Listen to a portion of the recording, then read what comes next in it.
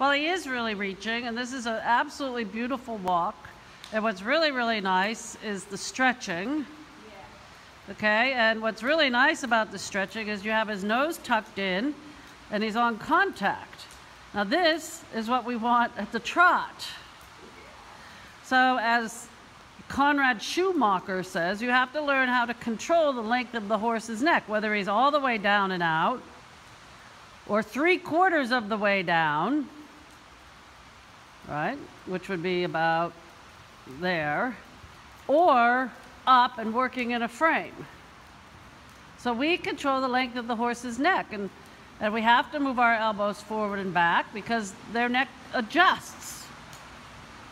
And our little squeezing and moving our fingers is not enough to follow the motion of the horse's neck, right? But everybody's told, squeeze your fingers. Oh, yeah. Right? Good. Good. So you're allowing him to have a long neck, but you still have him on contact. It's a little inconsistent at time. Right, there you go. That's good. And you can see, let's see, we'll zoom in to that muscle in his neck. Okay, and you can see it stops about 3/4 of the way down. Yep. Yeah, the Rex does. Right. Well, we want it to go all the way into the shoulder. Yeah, like that. Okay.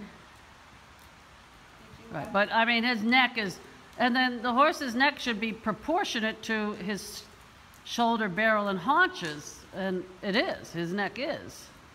My horse Angel, her neck isn't. She got this little scrawny neck because, you know, we're not really doing anything except getting her used to stuff. But so this is good.